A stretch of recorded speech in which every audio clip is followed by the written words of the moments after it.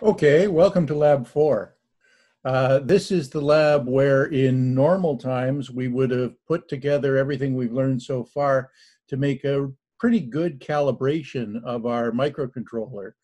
And this is the lab where we're most going to miss the fact that you at home don't have an accurate multimeter and you don't have an oscilloscope to be able to assess what's going on.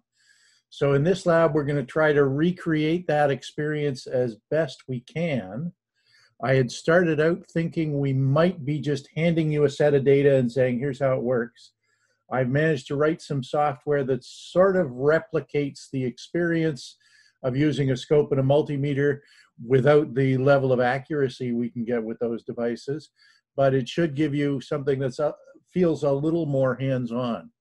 So what I want to do is walk you through that process this morning on the way to seeing what's going on with your microcontroller and at least simulating the kinds of test measurements you do when you first got a new microcontroller to see, is it working? How accurate is it? How well can I get data with it?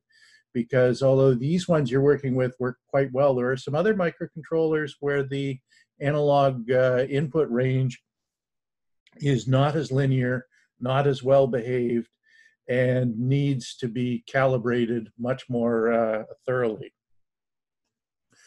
So let's start. The first thing we're going to look at is checking voltages with the scope. Now, normally you'd hook up some of the pins on your microcontroller to an oscilloscope and then look on the oscilloscope at how those voltages were changing with time. What we're going to be doing is we'll use the scope software that I've written to see what that looks like on the serial plotter. So let me go out here, and there's the scope to serial plotter software. If you were looking for it, you'd find it under wherever you've stored away your copy of the notes. So mine's under 217. And you'll notice I've got an old copy here and I've just downloaded a fresh copy. That's because some of the code has changed, so it may help you to catch up and find things you're looking for rather than having to go out to GitHub to get the latest version on each one. So if I go in here and look under Arduino code in the learning sequence for the SAMD, there's the multimeter that we've used before, and here right before it is the scope to serial plotter software. And that's the sketch that I've got open right here. So I've just opened it as is. And if I run it, it'll go through, I hope, do the compile and upload process just the way it should. It uploads, it's done uploading. It says, oh, I've now got the same problem a bunch of people have with an invalid library in my libraries folder. It's still compiled okay, it still worked. It's just letting me know this white is just a warning. It's not an error. So let's go and have a look at what's coming out on the serial plotter. And what we see is some green lines and some purple lines. And those are signals that are coming from pins A1 and A2 on our microcontroller. So if we have a look at the microcontroller here, right now, pins A1 and A2 aren't attached to anything. So as a result, what we're seeing is just the noise that comes from the measurement system if there's no signal present. And it's just picking up random charge. And you can see we've got oscillations here that are going up and down about 80 to 100 millivolts peak to peak. So quite noisy. But it's going to get worse. If I want to look at what's happening on pin A2, I can plug this lead in to pin A2. You'll notice that now pin A2 has got way bigger noise on it. It's getting up almost to a volt. Now, what the heck happened there? All I did was plug in a wire. That wire acts like an antenna. It's picking up all of the random electrical noise that's circulating around here. I've got about 8 different things on my desk that are consuming AC power, including a couple of computers. And if you look up here, you'll see that the grid spacing for this red and blue grid is 100 milliseconds. So that's a tenth of a second. It's really easy for me to imagine, and I could count them, that those peaks are going up and down about 6 times in each step there. That would be the 60 hertz AC variation that's in the air all around us all the time. So how do I solve that? Well, part of the way to deal with that is to actually impose a signal on pin A2 rather than just letting it pick up noise. Plug it into ground, and suddenly the noise has gone away. I've actually got a signal on there, and the values I've got are fairly small. Now this oscilloscope, this is essentially an AC coupled oscilloscope. What it's doing is it's smoothing off all of the constant parts and just keeping the time varying parts by and large. So as a result, what you're seeing is just the noise on the signal. And that purple one from pin 2 is down to, looks like some small fraction of 100 millivolts, maybe maximum 10 millivolts. And you can examine that in your lab.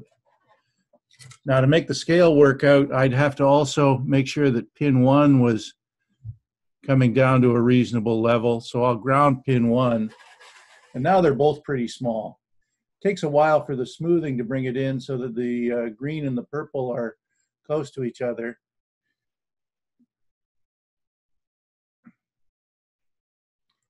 Once that scrolls off the screen, we should see both of those are very close to 0, so only about plus minus 5 millivolts. Now we can go and measure things on other parts of our board. So what does the power look like?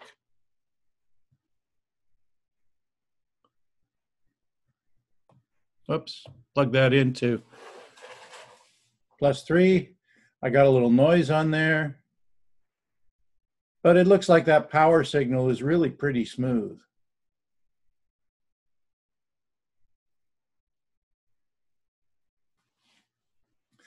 So that's the scope software. You're going to use that to examine a bunch of different locations on your board. And if you want to take some data and go plot it in more detail, then what you can do is get out of the serial plotter mode and go and just display the output data here. So the main thing that's going on there is you've got these values here for the A1 smooth, and A2 smooth, again in millivolts. So you can use that to check just about anything on here. Let's try the photocell. I need to work that in there. There's the photocell data. And you see on the photocell, we've got a fair bit more noise, depending on how I've attached it. So we've got looking like something in the range of 10 millivolts of noise, depending on where we're measuring. So if I go to serial plotter,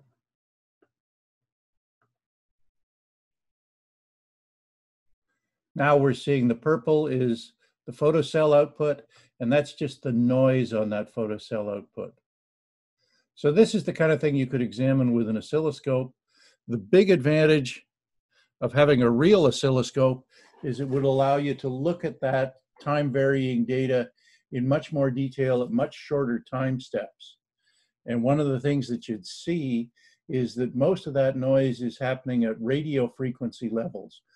Once you've connected in very fast, the switching frequencies that are associated with the little computer components on your microcontroller.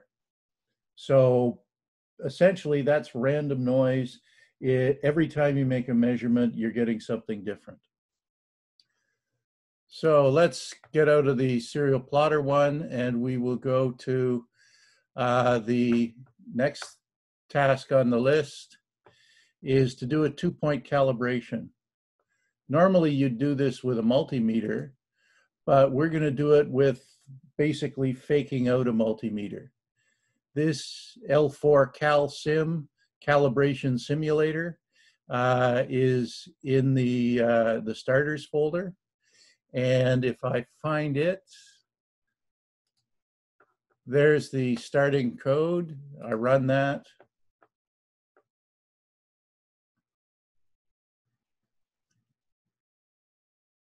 Compiles, uploads, tells me I've got an invalid library.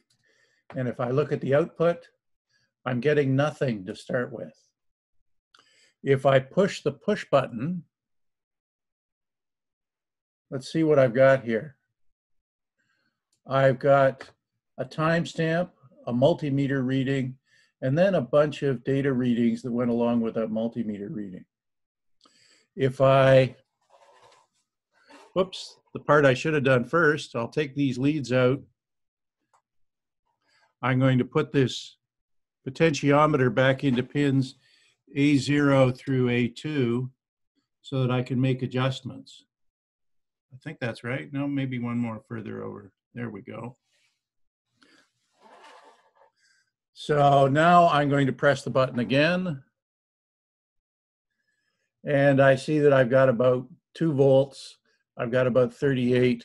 And if I adjust the potentiometer a little and then press the button again, I've got a different voltage. So with this potentiometer plugged in, you can change the voltage that's showing up on pin A1. So right in here, this is the potentiometer, and it's controlling what voltage we have on pin A1. This code over here for the calibration simulator, it does a bunch of setup, but what it's doing in the loop is really simple. If the button's pushed, it does an analog read. It does a little messing around to fake up a voltage that would have come from a multimeter and prints that voltage out. Then it goes through and it prints out 20 more values of analog read from pin A1. So this stuff up here is giving us a simulation of a multimeter with a little bit of noise on it. And this is giving us some actual data values we can use to do our calibration. The next video will go through the process of actually doing a 2-point calibration and assessing the data for its quality.